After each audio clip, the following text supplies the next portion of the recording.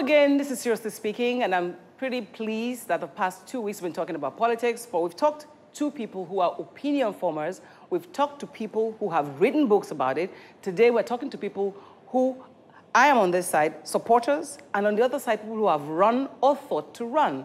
So our theme really is inspiring change makers, people who decide, I want to cause change and I want to inspire. But I say is either to support or not to support, to run or not to run. When we come back, we'll be meeting my guests who have experiences in all of these areas. If you don't go away. Welcome back, and welcome to my guests. Pardon me if I start with Ife, because she's the only female here. It's okay. And she's the only first timer on this panel. Okay. So Ife Onwuke is a lawyer by profession, and she is a businesswoman who at some point in time decided that I'm not going to sit on the sidelines. I'm going to at least run for office. I don't know what happened. And sitting next to her is Obafemi George. I call him my chairman because I live in Etiosa local government, but he ran for the primaries, he didn't get it. But Obafemi didn't stop. He's still an active member of his party. Absolutely. Welcome to Seriously Speaking. Thank you very much. And of course, my Aburu, that has grown with the times, who in recent times has gotten a lot of backlash in social media because of the kinds of things he's done in politics. But however, he remains one of the most powerful social critics around. And you'll remain my little brother, whether or not. Forever. Omojua, thank you for being here. My pleasure. Especially for retweeting my tweets. It's the pleasure few that I is do. mine. You know, so first of all, let me start with Ife, like I said. Ife, at some point, you realized, I've done all of this, right? I want to serve my people. What was it that drove you to want to do that? Okay, thank you. It's so nice to be here. When I thought of it, in fact, I was just tired of complaining.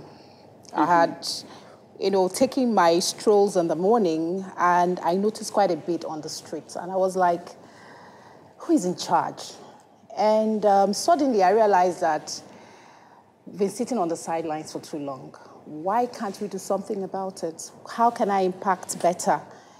And coming from the fact that I've led quite a team, and I felt that it would be good if I take that step further and try being in the helm of affairs and take charge.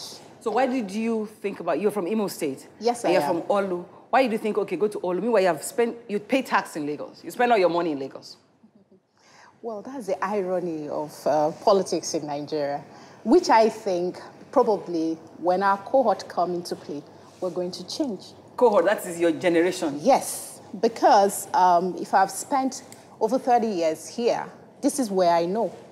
In as much as I'm from Imo State, is my home place, is where I go during seasons. So it's not what I do all the time, but this is where I live. So I think that conversation will come into play by the time we have that. I guess it's hope like that that keeps people like Obafemi going, right? Because, I mean, Obafemi did it, I call it the American way, going around meeting his constituents, and yet you were not selected at the primaries, but you still remain a committed member of your party.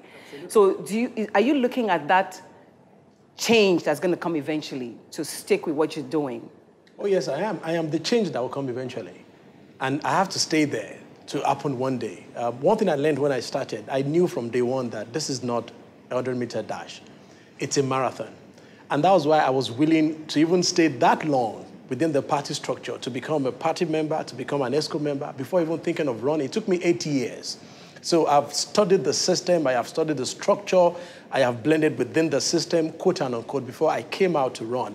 And because I didn't get it the first time, doesn't mean I'm not going to get it the second time or the third time. I'm in for a lifetime. So is that a trait that's good? No, coming from this side, we don't know. We go out to vote or we go out to change opinion. How do we know those who are in it for the long run or in it to win it? People like him are unusual because most people that are in for the long term feed from it.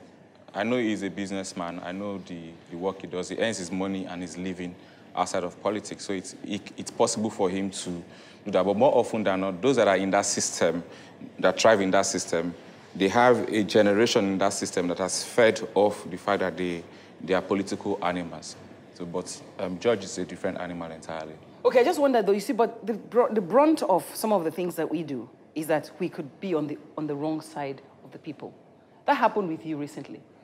What do you mean by be on the wrong side? Because people claim that people like you, were the ones that are responsible for the kind of government that we have today. See, the thing is, I think that's unfortunate because I'm just a small element in the reality of Nigeria. Oh, you should be feeling very proud. I feel like in 2015... that, you know, they count you to be that I'm supposed to be humble. I feel like in 2015, Nigeria had a choice. In my opinion, this would piss everybody off that voted one way or the other. In my opinion, it was a choice between bad and worse. It was not a choice between good or bad. It was not a choice between good or better. In reality, it was a choice between bad and worse. And anyone could read an article by The Economist when they endorsed one of the candidates who eventually won. They almost said they would put their hand on their nose and choose this guy. They didn't make the choice saying he's going to do something extraordinary, he's going to revolutionize the reality of Nigeria. They said, look, this other guy is a disaster. This other guy has some old ideas that may not work, but in the reality of this stuff, we would go for him. And I think that was a rational position to take, but I didn't run the government. What do you think about that? Because at the end of the day, it seems to me that when we vote, what are we thinking about? If our decisions, what's driving our decisions? And were you thinking about things like that when you thought, I'm going to run someday? The assertion he just made, I think, is peculiar. But let's say that there's some element of truth in what he had said. But I wouldn't use the comment that is bad to worse or... Bad and worse. No, bad and worse. Or no, a disaster. No, I wouldn't use that. Because having come this far, I'm yet to ascertain where we're at. You know, but... for me, what I'm thinking is, what drives the government? Or what drives the people in government? Or what drives the people in government? What are our long-term strategy, like for Nigeria? Whether it's the worst government or the new one, what is the strategy? What's the long-term plan?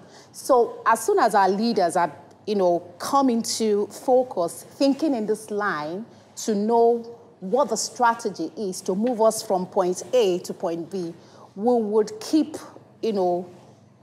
looking around, looking for the way out. So for now, I think we're still in the dark. Mm-hmm. We're yet to find our way out. We're still looking for that light.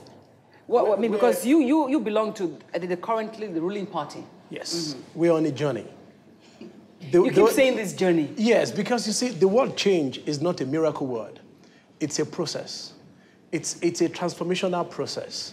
For a butterfly to move from larva stage to a beautiful butterfly, it has to go through the cocoon. It's a painful process. Prior to 2015, we had a peculiar structure of government. From 2015 up until now, we're trying to rebuild the economy. I tell people that, prior to 2015, all we had was corruption. That was what was funding the economy, banking system, real estate, entertainment industry, creative, virtually everything. Now, that money had dried up, so everybody's feeling it. But it's a phase. Give us some time. You begin to see the fruits of the seeds that this present government is sowing, infrastructure-wise, economy-wise. Let me just give you one or two data.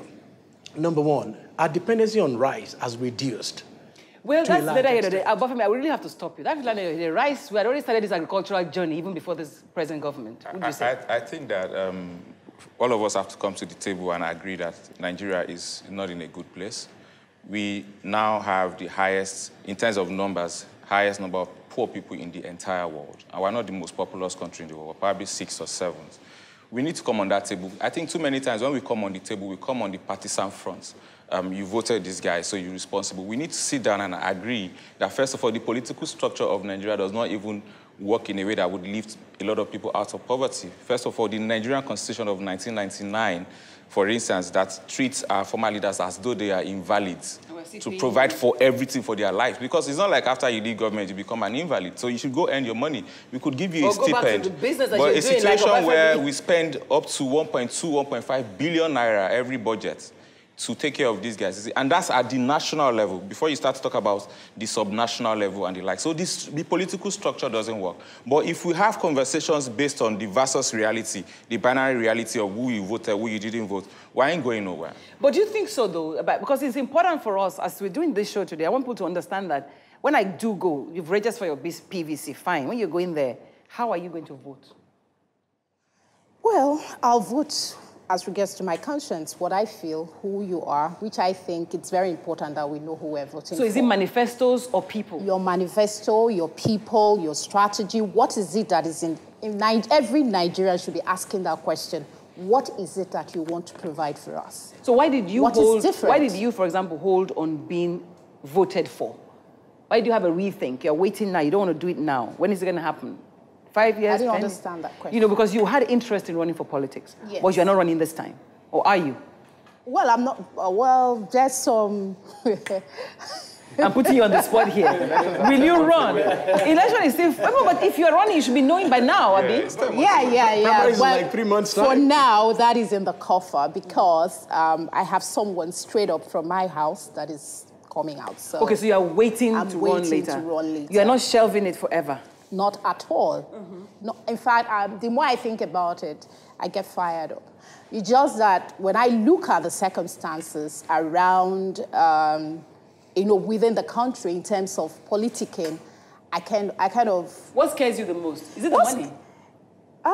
The money is also important. Money is a global reality. The money is important, but that may not really be. But the intricacies of even getting in, having your godfather, having there's so many issues at stake that, just the little fact that you have to visit so many people to be able to get an audience. Look, That's a global reality. But you have not even experienced it. Is it true that people visit many people? It's part of politics. We must come to that point where we realize that politics in itself, that's why we call it political science. It's a body of study. You need to go in there and see how it works. It's not just to complain from the outside. And when you get here and you see how it works, then you begin to appreciate the things that you need to do. Basically, it's not, yes, you have to visit people because in every structure, there are people that hold the structure. And you can't just walk in and take power like that. But you don't have to make their boots. I'll take a break. I'll take a break and I'll return in a moment and the conversation continues.